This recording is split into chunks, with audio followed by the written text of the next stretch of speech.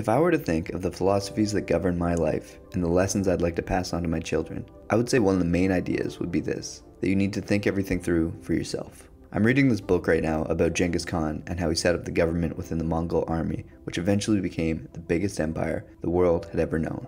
And both his battle plans, as well as how he set up his government, were based on a lot of what were considered controversial ideas at the time. For example, under the Mongol Empire, there was complete freedom of religion, a first of its kind. As well, people were promoted and given responsibilities based on merit, not birth, which also broke with tradition. But although these were unheard of innovations at the time, Genghis had taken note from previous experiences of life and his own personal insights. He noticed that when conquered tribes weren't allowed to practice their own religion, they had no loyalty to the conqueror. And so in the interest of stability, he came up with unheard of policies.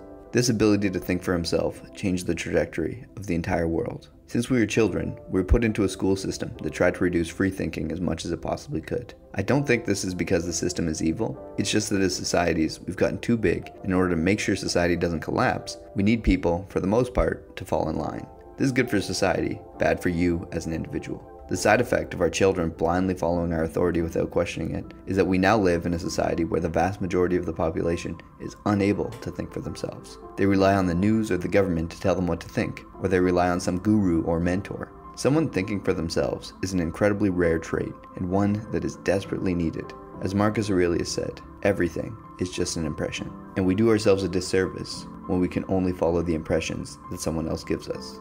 Thinking for yourself allows you to think through first principles and discover innovative ways of tackling tasks.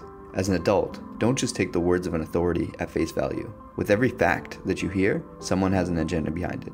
So if you can think for yourself and encourage those around you to do the same, we can truly change the course of the world and hopefully pull people out of these soul-sucking jobs that don't bring them any fulfillment.